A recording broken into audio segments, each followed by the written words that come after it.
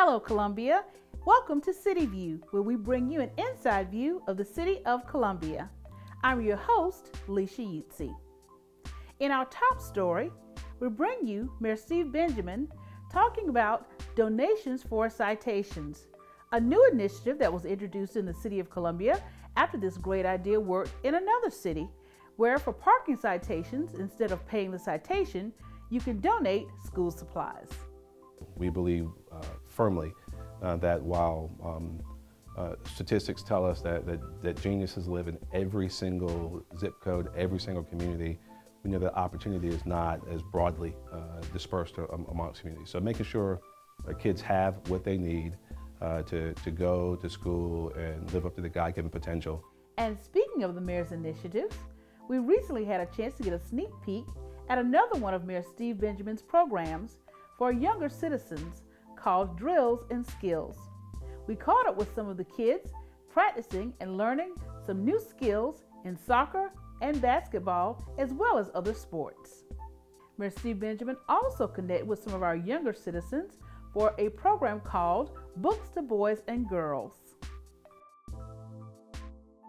Mayor Steve Benjamin has definitely been on the move, and we moved from some of our younger citizens to city staff and also officials from AT&T and FirstNet, announcing a new initiative that brings new technology for communications to our first responders. This technology will allow our first responders the ability to communicate more effectively than ever before. Efficient communication is important day by day, but it's even more important during times of emergency. With FirstNet, our city's first responders will have priority access to a fast and secure network when they need it most, when we need them most. Columbia Police Chief Skip Holbrook recently held a press conference with other local law enforcement officials to focus on gun violence and how they can work together to stamp it out in our community. I think we've got to have some ownership of the problem. We haven't had any meaningful gun legislation since I've been here. We've had some pretty horrific events occur in our city and elsewhere in this state. There is no consequence, essentially, with the exception of federal charges for people that are in possession of firearms. You know, you've heard me say this before, third offense shoplifting carries 10 years in prison. You can get caught 50 times with a gun and your sentence never gets serious. You're not going to go to jail. That's absurd. The City of Columbia is just one of hundreds and thousands of cities that are getting ready for Census 2020. The U.S. Census Bureau has visited the City of Columbia and parked their career coach here at City Hall. During this time period, they were seeking those who might be looking for jobs as census takers. If you missed the career coach and you would like a job as a census taker during the 2020 census, please contact the number on the flyer on your screen. Again, job opportunities are still available for those in our community who would like to be census takers for the Census 2020. The Greenview community, along with Councilman Sam Davis and other local officials, recently joined together for the street renaming in honor of Reverend Tryon Eichelberger in the Greenview community. The City of Columbia is happy and felt honored to honor the great man that did serve this community and this city. And we know that life has been better for a lot of people around this city because of his efforts. And as we close out City View, we bring you our last story, which is a big one. National Night Out 2019.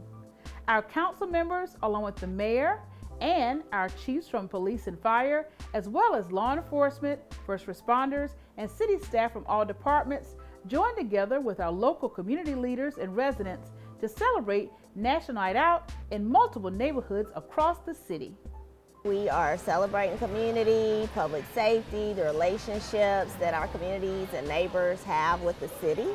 And so we look forward to this night every year. And I'm really proud of the fact that our Columbia Police Department takes the lead on helping to organize and work with all the different neighborhoods, neighborhood leaders, to make sure that each of the stops And all of our communities have activities and good information sharing and just fellowship with each other on this night where we promote that we got to look out for one another.